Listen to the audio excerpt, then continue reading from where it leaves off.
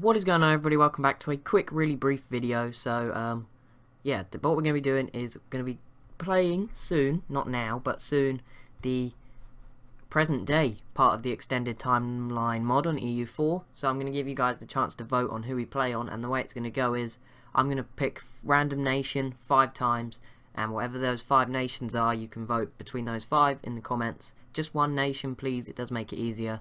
And yeah, let's quickly just go through it. So we can play as Australia or Mongolia.